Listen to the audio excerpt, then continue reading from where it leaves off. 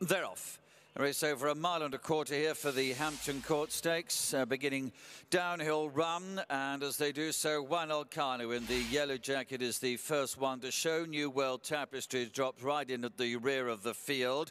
Mascat against the running rail is just about level with King Carney, who's out wide in second and third places, and King Carney going through, in fact, to take the lead as they turn after a couple of furlongs. Berlin Tango Noseband is back in fourth position, one off the running rail. Also one off the rail is First Receiver, the scarlet sleeves on the outside of Kenzai Warrior in yellow and black, and about a length and a half behind those, a dark jacket of Russian Emperor sits up on the outside of New World Tapestry. It's King Carney who moves along the side of the course with about a 2-length lead to Juan Elcano in second position. Mascat is another 2 lengths further back and running in third place at this stage, and Berlin Tango's a length off this in fourth place as they've now come to the halfway stage. Then the yellow and black of Kenzai Warrior, Jason Watson on the inside of Frankie Dettori on First Receiver.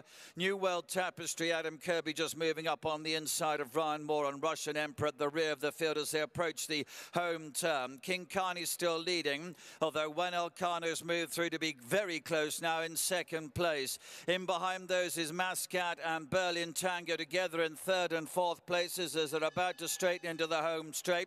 First Receiver behind those on the outside of Kenzai Warrior, then Russian Emperor and New World Tapestry. Berlin Tango with the noseband coming through to chase Juan Elcano. First Receiver, scarlet sleeves to the right, and then on the extreme right, Russian Emperor staying on strongly as they now approach the last furlong.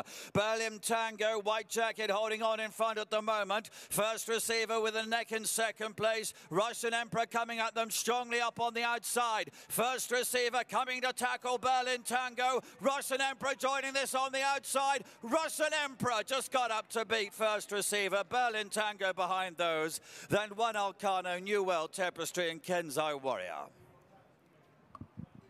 Ryan Moore and Aidan O'Brien won the second race on day one with Circus Maximus in the Queen Anne, and they've gone and done the same in the Hampton Court. Russian Emperor spoiling the royal party, Jim. Off with his head.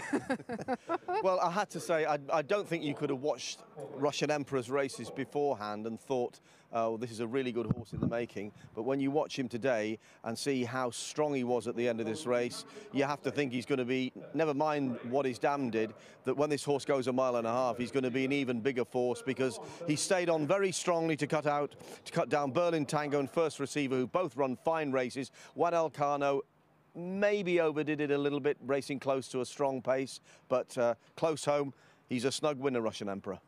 And just to reiterate, really, that Galileo produces such tough horses. This horse was second in the Derrinstown Stud Derby trial just 8 days ago. Yeah, and obviously sharpened up for that.